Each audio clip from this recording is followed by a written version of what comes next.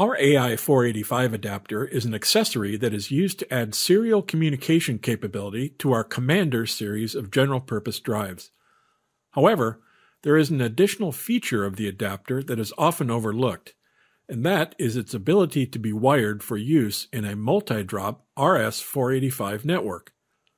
In this lesson, I'll demonstrate how to prepare the drives for multi-drop serial communication, wire the AI485 adapters to support the 2-wire RS485 communication protocol, and then use our MCH HMI to communicate to the drives using RS485. The equipment I'll use for this demonstration consists of 2 of our Commander C series general-purpose drives. Each drive will be equipped with an AI485 adapter. The HMI I'm using is a model number MCH070 color touchscreen. Although I'm choosing to use a 7-inch screen here, the model MCH040, which has a 4-inch screen, also includes the serial port necessary to connect to the AI485 adapter. Now let's look at how the cable from the HMI to the first drive is wired. Control Techniques does not offer a serial cable for the MCH HMI. I've chosen to use an off-the-shelf 9-pin straight-through serial cable. This cable has a male connector on one end and a female on the other. I've cut off the female end and stripped back the cable insulation to expose the inner wires and the outer shield. The serial port on the HMI is located next to the Ethernet port. The pins are oriented as shown here.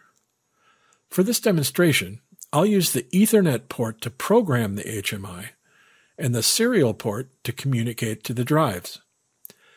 The pinout for the serial port on the HMI is shown here.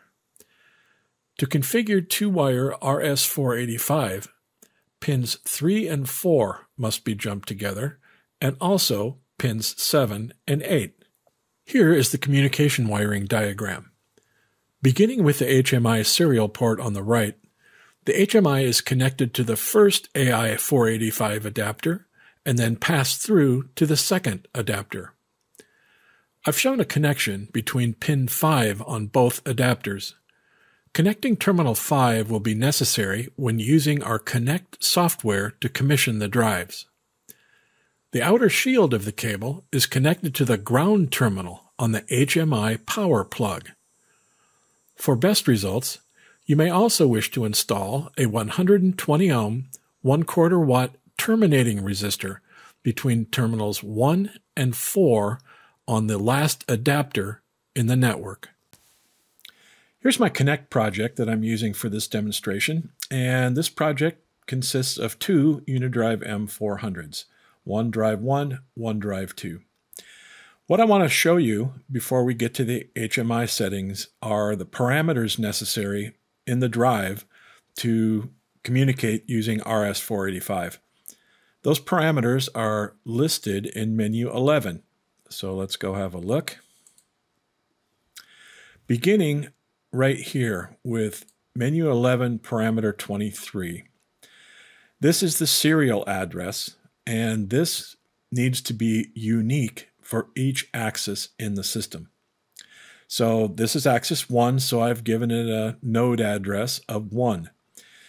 The serial mode is very important because this is what we're going to need to know when we go to configure the Modbus RTU driver in our MCH mobile software.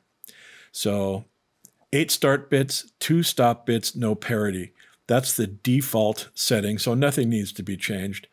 And I also left the baud rate at its default 19.2. So now let's move over to drive 2. Have a look at that. The only thing that's different here is the node ID. Menu 11, parameter 23. This is drive 2. So to summarize, the node address needs to be unique in each axis, no matter how many you have. But the serial mode and the baud rate must be common for each axis.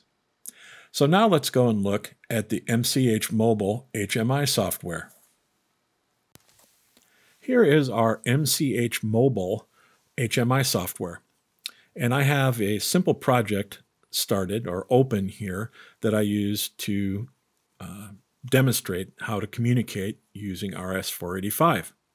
So this is not meant to be a formal training course on how to use this software. I do have that available on our Learning Center, which you can access by going to the training page on our website, and there you'll see a link to access the Learning Center. Rather, what I want to do is I'm just going to focus on the communication protocols that were used for this project. So I'll start by double-clicking Protocols over here. And as I mentioned previously, I'm using two of them. I'm using Ethernet, Modbus TCP IP, to program the HMI. So here are the settings for downloading from my development laptop to the HMI. And it's Modbus TCP, the Control Techniques Modbus TCP. And all I did here was enter the IP address of the HMI that I'm using. Everything else is left alone. So that's that one. That's pretty straightforward. The other one now, Modbus RTU. This is the one that I'm using to communicate from the HMI to the drives. So I'll click on the properties. Now, I have two drives here. So that's why I have PLC networked checked. That will allow me to add multiple slave ID.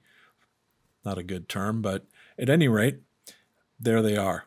So let's look, after checking PLC network, let's look at COM. This is the settings, or these are the settings for the serial port on the HMI. So the port here is COM1. There's my HMI only has one COM port, so COM1. There's the baud rate that I touched on when we looked at the Connect settings, 19.2. And here now are the data bits and stop bits that were also important.